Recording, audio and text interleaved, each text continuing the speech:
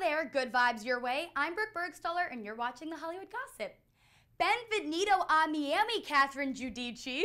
The Bachelor Season 17 winner and fiancé of Sean Lowe looked smoking at her Bachelorette party celebrations in Miami. She and her closest friends enjoyed a fun getaway, soaking up the Miami sunshine, paddleboarding, kayaking, and no doubt guzzling mojitos like water. "Life is fun," the future Mrs. Sean Lowe tweeted of her final getaway as a single woman. "I am lucky to have the coolest chicks to call my friends."